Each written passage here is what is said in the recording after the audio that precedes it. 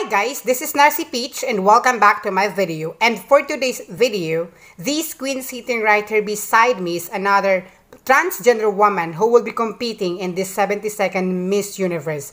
Please welcome Miss Universe Indonesia 2023, Miss Perdi Gana. Do please introduce yourself to our dearest viewers. Hello mabuhay Philippines! I am Perdi Gana, Miss Universe Indonesia 2023. Some people are supporting you and some are not. And group of people suggested that give your title to the naturally born woman because Miss Universe is only for real girls and you are not belong to that. And better yet, find a competition that fits for you. Is this kind of words affect you? I became so emotional at first for not recognizing a transgender woman winning a certain crown or a title.